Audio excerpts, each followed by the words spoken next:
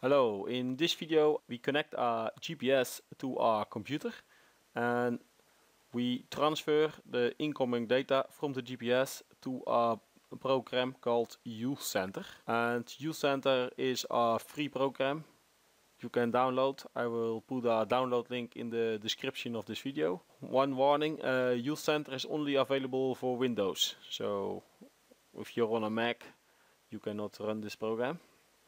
And this is the type of GPS I'm using. To connect the GPS to the computer, I am using this USB to a serial converter. And because it was the first time I am using this converter, I had to install a driver.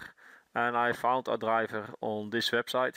I will put a link of this website in the description of the video. And this is how I connect the GPS on the converter. The 5 volts. The receiver from the GPS is going on the transmitter from the converter, and the transmitter from the GPS is going to the receiver and the ground.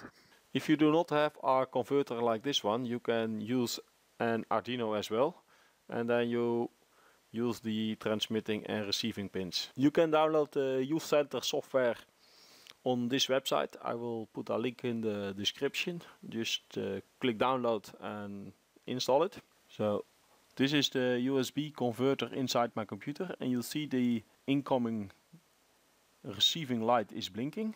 And this is my GPS connected to the antenna, and you see there is a light blinking here as well, and that means that the GPS has a fixed position.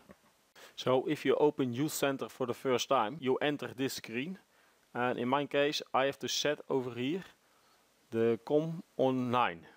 So make it COM 9, and you directly see that there are satellites on the map, and over here you can set the baud rate. In my case it's 9600, but you have to find your own settings for your own personal computer. And inside the UCenter software you'll see all the incoming values from the GPS. And probably it's hard to see on the video, but this is the map of the world.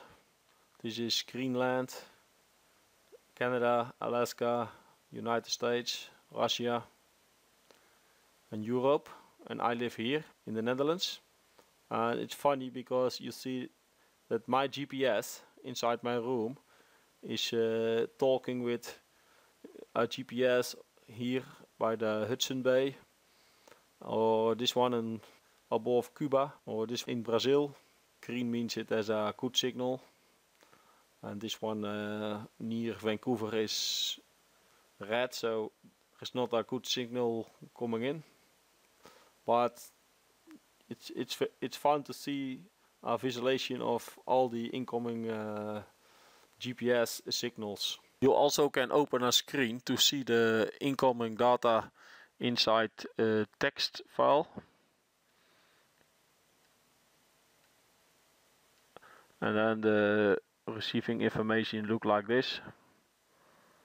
If you have a GPS similar to this one with a flight control memory, then you can upload waypoints to this module. And I don't play around with drones and airplanes, but a website which is dedicated to this is this website.